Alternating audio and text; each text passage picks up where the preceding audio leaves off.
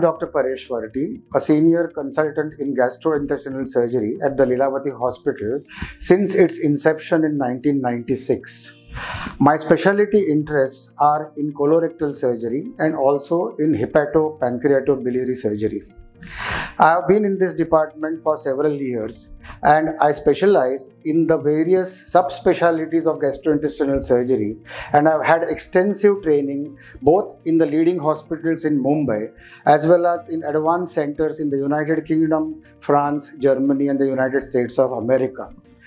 Over the last many years, we specialize in diseases which are benign or malignant of the gastrointestinal tract.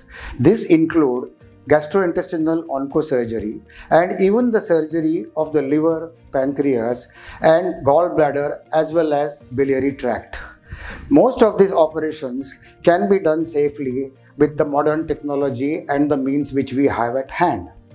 I also want to disclose that Lilavati has the state-of-art infrastructure both in technology as well as facilities to conduct such major elective as well as emergency operations safely.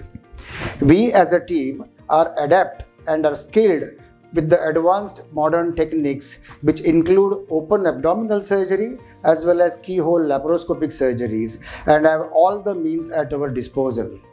Modern gastrointestinal surgeries have now a range of variety which include a very simple laparoscopic cholecystectomy, which means removal of the gallbladder for gallstones, to very advanced complex gastrointestinal operations which include resecting or removing small portions of the diseased stomach, colon, liver and the pancreas. All this with the current state of art can be done reasonably safely. Modern gastrointestinal surgery have also expanded their role in terms of robotic surgery, in terms of surgery for morbid obesity and liver transplantation. Our Department of Gastrointestinal Surgery at Lilavati Hospital has a structured academic postgraduate teaching program for the last several years, in which we have postgraduates who train in a recognized qualification of gastrointestinal surgery. And just to be modest, I also want to add that I am an accredited teacher for the department for the National Board of Examination in Medical Sciences.